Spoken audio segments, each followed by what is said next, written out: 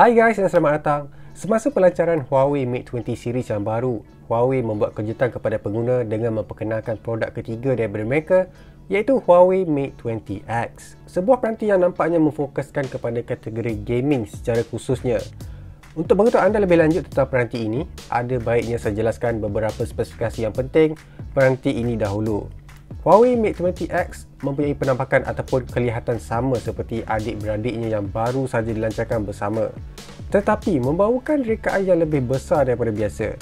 Juga mempunyai kaca yang menggunakan lapisan hyper optical multi pattern yang dapat menggunakan cap jari dan meningkatkan cikaman pada telefon, bentuk yang cantik dan selesa dipegang pada tangan, serta desain kamera 4 titik seperti lampu kereta Porsche yang diilhamkan daripada Mate series mereka tahun ini. Namun perbezaan paling ketara peranti ini daripada adik-beradik mereka yang lain adalah saiz skrin yang sangat besar, iaitu 7.2 inci atas ke bawah, tetapi membawakan takuk yang mirip peranti Huawei Mate 20, menjadikan telefon ini terasa seperti sebuah iPad mini apabila dipegang, tetapi lebih kecil.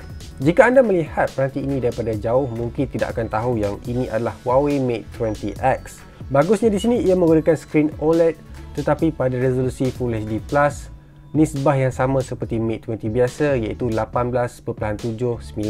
Spesifikasinya pula menggunakan chip pemproses High Silicon Kirin 980 7nm proses octa-core, tambahan lagi dual NPU, yang mana kata Samsung akan memberi lebih prestasi, terutamanya apabila mereka menyertakan sistem penyejuk yang akan saya ceritakan sebentar nanti. 6GB RAM dan 128GB storan, dan turut mempunyai NM card slot. Ianya juga sudah menawarkan Android 9.0 keluar daripada kotak serta antarmuka EMUI 9.0, meletakkan pembaharuan dari segi software yang menggunakan GPU Turbo 2.0, dapat memberi prestasi yang optimum apabila bermain permua atau menjalankan tugasan harian sekalipun.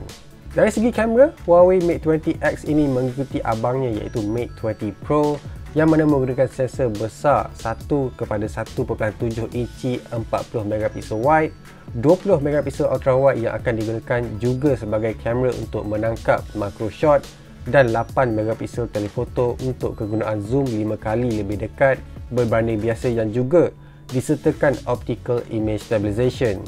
Tidak ketinggalan juga fungsi yang ada pada peranti mercu itu sendiri seperti swirly bokeh, cinema mode, AI camera, AI color, iaitu sebuah fungsi yang akan mengesan subjek in real time, night shot mahupun tracking dengan lebih tepat. Selain mempunyai skrin yang besar seperti yang saya cakapkan tadi untuk kegunaan gaming, melihat kepada suhu, Huawei telah mencipta sistem penyejuknya yang tersendiri, dinamakan sebagai Huawei Super Cool. Sistem ini mempunyai 3 komponen dalaman berasingan, iaitu satu vapor chamber yang besar dan juga 2 filem grafik yang diletakkan di antara prosesor dan juga PCB untuk tujuan penyejukan yang lebih efisien, yang mana kata mereka 20 kali lebih baik daripada heat pipe biasa. Stereo speaker yang lebih imersif yang dinamakan sebagai Super Bass Stereo Speaker System mampu memberi kesan bunyi seakan 7.1 multi-channel system dan disokong software Dolby Atmos untuk dapatkan kesan yang lebih baik. Tambahan pula, ia turut menawarkan M-Pen untuk disambungkan wirelessly menerusi Bluetooth, mempunyai titik tekanan sehingga 4096 dan sokongan pop-up memo yang ada seperti Galaxy Note 9 untuk memudahkan pengambilan data. Namun M-Pen ini tidak mempunyai slot yang sesuai untuk anda menyimpan dengan mudah. Jadi itu saja dahulu pandangan pertama untuk peranti Huawei Mate 20X ini, yang nampaknya juga memfokuskan kepada gaming dan produktiviti pada masa yang sama. Dijual pada harga RM3,199 bersama M-Pen dengan pilihan warna Midnight Blue dan juga Phantom Silver. Apa kata anda dengan peranti ini? Tinggalkan like dan subscribe. Kita berjumpa lagi di video seterusnya.